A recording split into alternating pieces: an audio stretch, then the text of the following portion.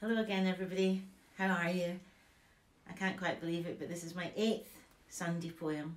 This one's called Jemini Peaches, and I wrote it a few months ago when Southall Black Sisters put me in touch with a woman who'd suffered the devastating consequences of domestic violence for years. Jemini Peaches. Somewhere you live, Jemini Peaches, as far as my eye can see, out by the sand dunes furthest reaches, at the side of the turquoise sea, and the wind still blows the barley. You will forever be my Jemini Peaches, if I will still be me, a girl loved so hard she reaches another life entirely, and the wind still blows the barley.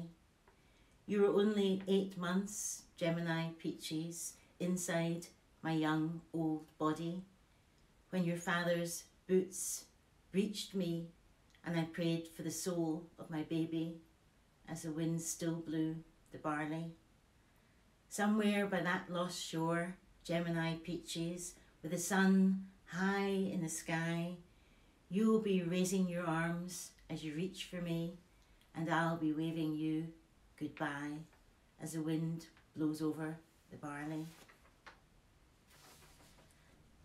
And all your friends, Jemini Peaches, will be wherever you are, and I'll be there, combing the beaches, not locked up no more, not far, and the wind will search the barley.